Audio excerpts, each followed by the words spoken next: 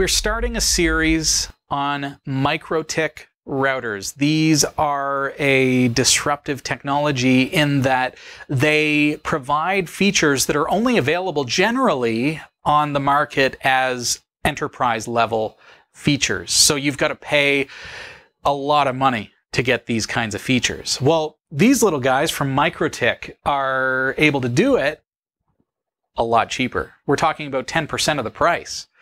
So it is a great thing, and it allows us to create a better home network, a better office network, perfect for SMBs or self-employed people.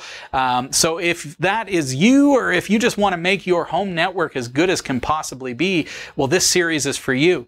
I'm going to take you through everything from the basic setup today, all the way to creating a guest Wi-Fi network that is going to allow your kids' friends to use the Wi-Fi without actually risking the integrity of your personal data.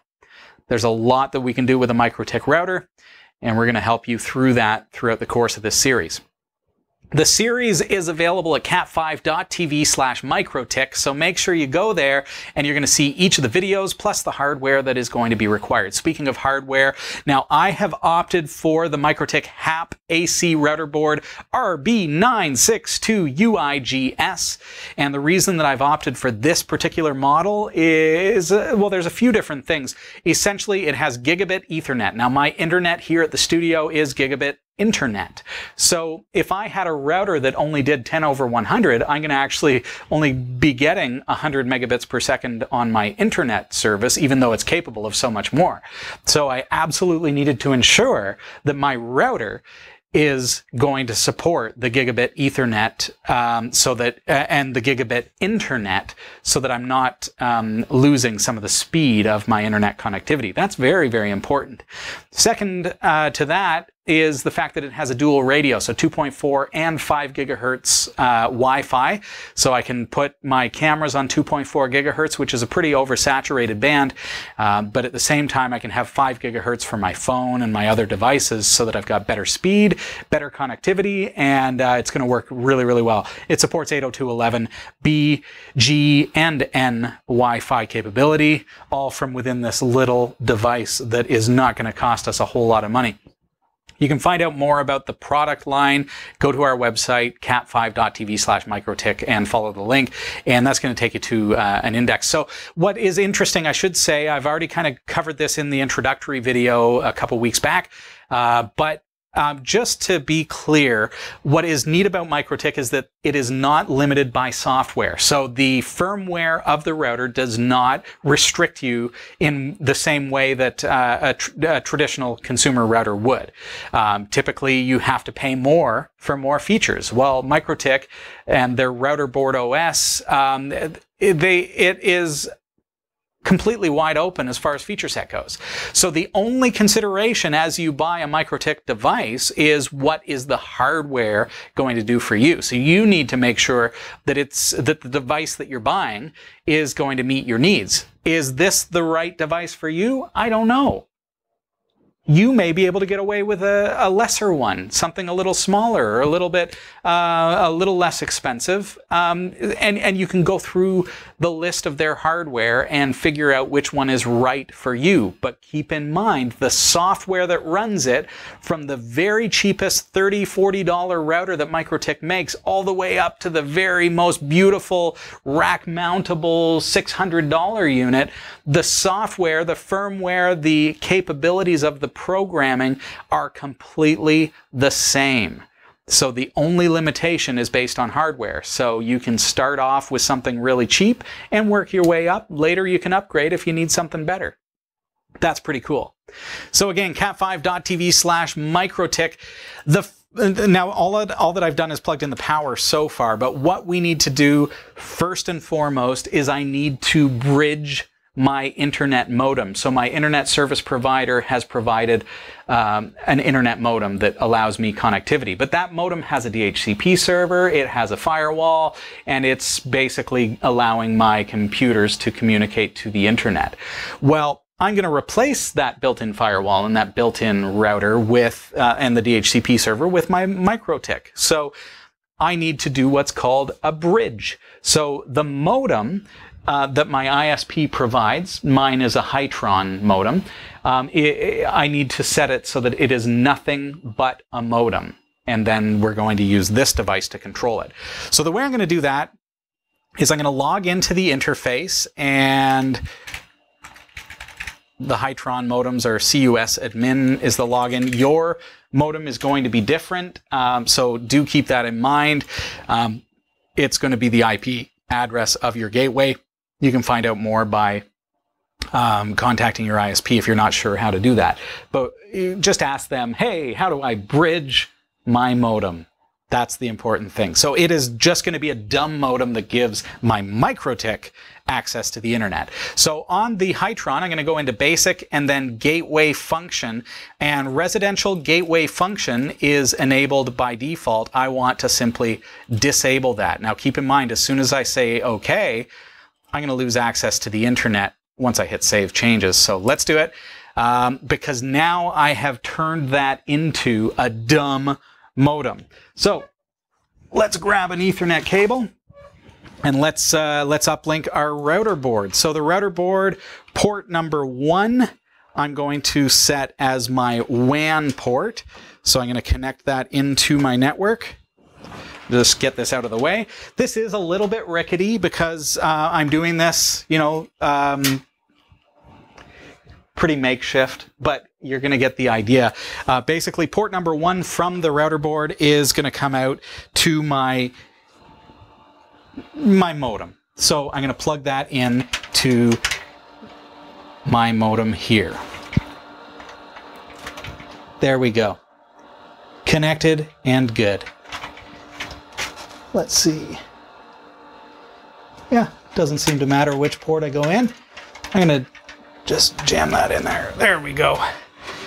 And now I'm going to take the cable that was uplinking me to the network, and I'm going to plug this into port number 2 on my router board, and that's going to give me access to the MikroTik. I say router board, MikroTik is the brand, router board is the product. So my network, which is my switch, is now connected to port number 2. So my computer is basically seeing port number 2. Port number 1 on the MikroTik is going into the back of the actual ISP modem, which is now set to bridged mode. So let's jump over to our MikroTik. First of all, we need to see what's... Now, one thing you're going to notice is that I am at 10.0.0.1 originally. I need to find out what my new network is now that I am on the MikroTik. IP config /all. So this is in Windows. In Linux, you're going to type IP /A, and let's find out what kind of networking I've got here. Okay, I'm still seeing a default gateway of 10.0.0.1. Let's see. So it has not refreshed yet. So let's check.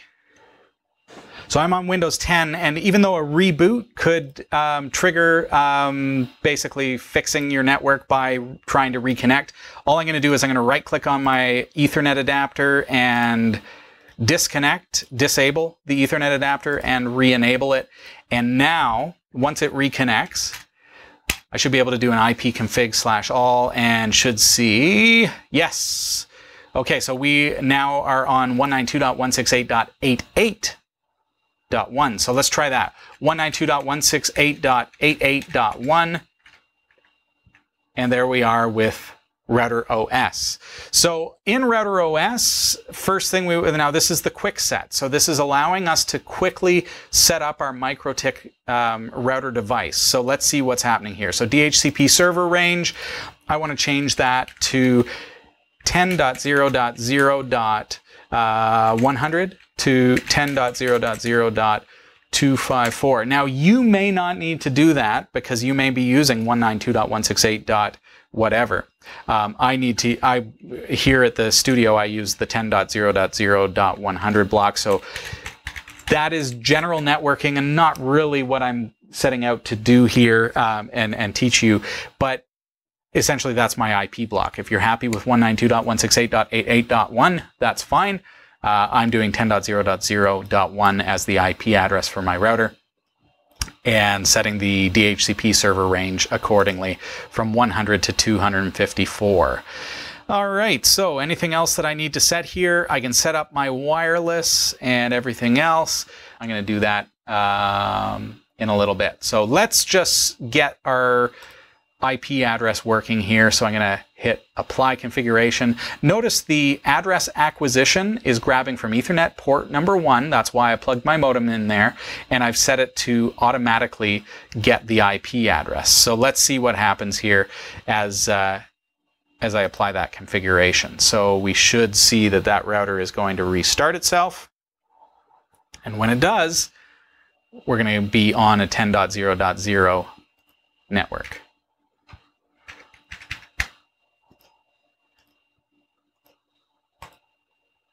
Cheap and cheerful solution.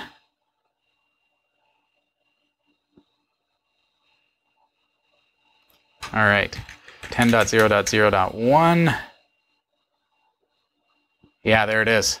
All right, so it was that easy to get everything set up. Okay, so let's renew our DHCP from, this is our internet connection. And let's see what it's given us. Let's release and renew. Make sure, yes, we are on Ethernet port number 1. I do not have a live indicator light, so something... my cable wasn't plugged in all the way. That is thing number 2 to do. So do you see how that just popped right in? Boom! I am live on the internet. So now I should already have access to, say, Google. Yes, I am online. Let's do a quick speed test. Let's see how she's doing. Go, go, go.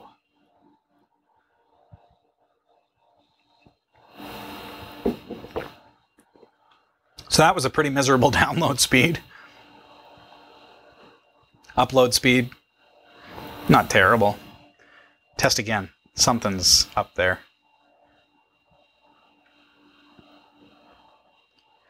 Maybe we're just in that, you know, that pandemic internet speed. Everything is pretty slow right now. Yeah, getting pretty low speeds. So even still, a 10/100 router would only give me up to 100 megabits, and I'm pushing 156 right now. That's pretty bad considering I'm supposed to have a gig, but at least I know that I'm getting better than 100 megabits a second. So there we go. Everything looks pretty well set. Let's jump into WebFig. Now this is what makes the MikroTik so very powerful. This is the software which you will get lost if you try to find your way through here. And note that that's as quick as it was to get everything up and running, but I am going to need to set up things like under IP, I can set up DHCP reservations. So as my devices connect, I can actually set these up as static devices. You'll notice it's counting backwards, so my computer actually got 254. So it's actually starting at the high end of the DHCP pool and working its way down, which is fine. If I wanted to, I could make that static by simply clicking on Make Static. Again, I'm in IP DHCP server. I've single-clicked on my computer, and I can click on Make Static. I'm not going to do that, but I will need to do that with things like my server when I bring those online. So that is really, really cheap and cheerful, quick setup of my network. Now let's actually get Wi-Fi up and running. So Wi-Fi is pretty straightforward. I'm going to add a Wi-Fi password of dumdum123. Don't actually do that. I'm doing that for the sake of the demonstration. Okay, so network name on 2 gigahertz. I can leave it as is, or I can say Cat5 TV 2 point. I guess I can't. I'm not sure if I can have a point in there or not. I'll go Cat5 TV, and then for 5 gigahertz, I'll go Cat5 TV 5 gigahertz. Yeah. All right, so see the options here?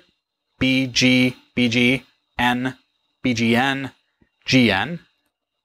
And then we've got A, N, AN, ANAC, only AC, and N with AC.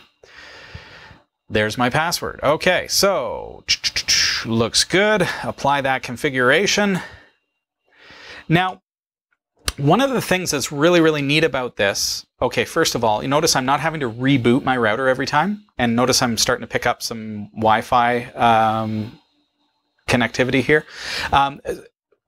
I don't have to reboot every time I change the configuration. And when I create any kind of config, it's instantaneous. So, but what is cool about WebFig, this web interface, so notice I'm accessing this through the IP address of the router, is that if I were to brick my MikroTik, and I don't want to lose the settings that I've created, presumably you've backed them up, because you can within WebFig, that's part of the system.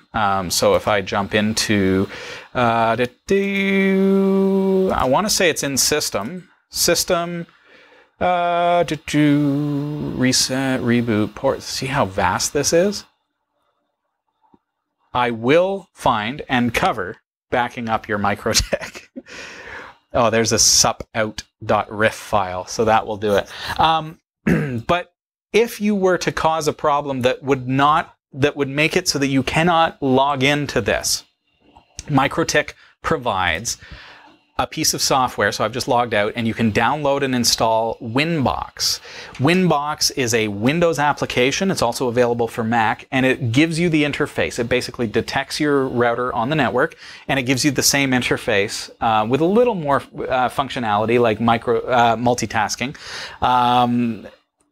But even if you cannot get into the web interface, you can use WinBox. I say it's a Windows application. You can download it and run it in Wine on your Linux box, so do not be concerned about that. Notice I can log in with no password, so I want to go into Quick Set and just set myself a password on my router, dumdum123, dumdum123, and apply that config. And so now if I log out and try to log in again, it's going to say authentication failed. So I'm going to try dumdum123, enter. Make sure you use smart passwords, okay, folks? Best way to do that is use a tool like LastPass and generate a secure password, okay?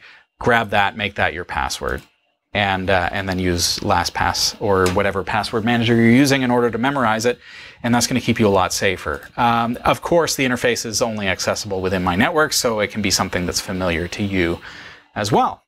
So that is, so we've got Wi-Fi working, presumably. So let's see if I bring up my phone here and drag down. Let's bring up our Wi-Fi networks, and you will see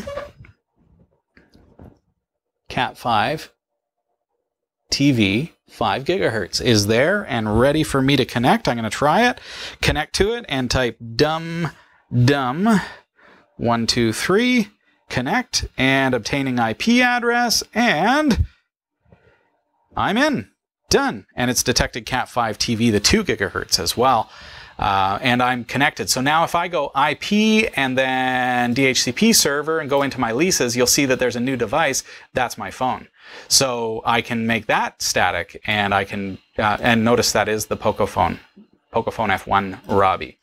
So it's as quick as that to pick things up, be able to configure it, and literally we just set up our internet and got up and running in a matter of minutes. What are we going to do for the rest of the show, folks? What are we going to do?